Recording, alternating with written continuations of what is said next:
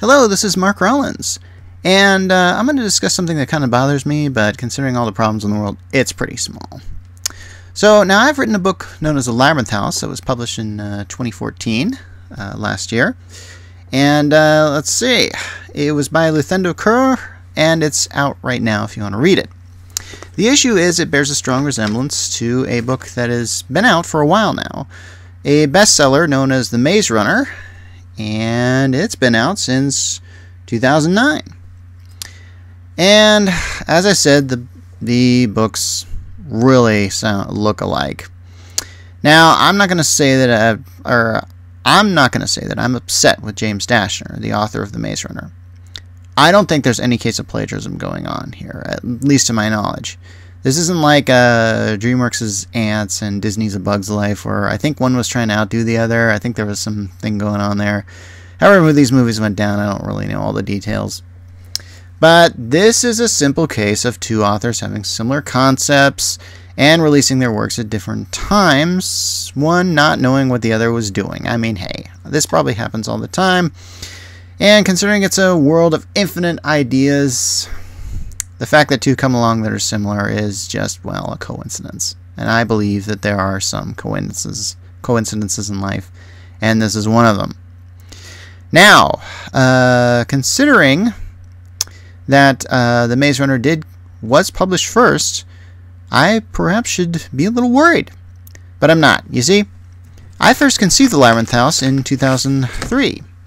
At the time, I conceived it as a pilot of a TV series, and I sent it to an agent, but I was never able to get a green light on it because, well, that's pretty hard to do. So basically, I have the poor man's copyright of this, where I sent a manuscript to myself, and well, you can see it. If ever a court case comes up, I have it there. If I'm not really certain how that works, if like they get lawyers in a room and they like check it out and they have the manuscript there and they open it up officially, who knows? The important thing is I have proof that I wrote The Labyrinth House over 10 years ago. So the issue is my book looks like a Johnny-come-lately. And there's some similarities and there's some differences. And I'm going to discuss three of the similarities here. Number one, in both books, the main character wakes up in a giant maze.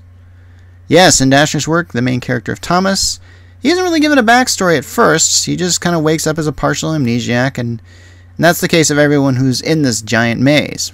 Now, in my work, the main character is Bradley, who finds himself in a maze, but he is fully aware of where he came from and all of his past. And all the people that he meets, they're non-amnesiacs. They know where they came from. In fact, some of them have been there for several years, even centuries. Yeah, no time passes in my maze. So that's something different. Okay, number two, the main character meets a huge threat in the maze. Now, of course, if you're going to have this set up, you got to have some conflict. And Dashner's work, the main character meets these things known as grievers that are essentially will kill you if you wander too far into this maze. In my book, there is a section of the maze that's locked off with a lock and key. And if you wander too far in it, well, you probably wouldn't be wandering too far because you'd be deliberately there. There's a character named Robert who has an agenda to kill you. Yes, that is a little bit different. We have the human and not the robot foe or whatever the grievers were. So, hey. Now this one is a bit of a spoiler, but I'm gonna bring it up because, hey, you probably could see this coming if you read the book. Now in The Maze Runner, the main character realizes that the maze is in fact a pattern, and the shifting walls spell out letters. And in my book, the walls don't really move, but they do spell out letters. And I'm not going to say what the message is in either of them, but needless to say, when I was reading Dashner's book and I saw it got to that part, I said, oh, please. But hey, I didn't think he was copying me, so I just thought, oh gosh, but it certainly looks like I'm copying him. Yeah, I'm not. Okay, again, there's similarities, incredibly different, and would be like comparing the aforementioned Antz and A Bug's Life. But these films, if you watch them, they're very different in their tone and what they come about. Bug's Life is about the teamwork and the wonders of the possibilities of it. Antz Life is about the downfall of teamwork, the fact that you can think like a group mind, and it more praises the individual. Anyway, but honestly, see both films and read both of my book and Dashner's work and decide for yourself which is the best of the two. Or not. Maybe you like both of them. You don't have to say that one is better than the other. Shoot. So, yeah. Now, the reason why I'm bringing this up is because I am writing a sequel to the Labyrinth House known as the Labyrinth City. It's probably going to be published in 2016. I don't think I'm going to make the holiday deadline this time. So, now I'm working on the last draft of it, and yeah, I'm kind of liking it. However, I've decided not to read any more of Dashner's works because I don't really want to look like I'm plagiarizing him, even unconsciously, just taking some of his ideas. I just don't want to do that.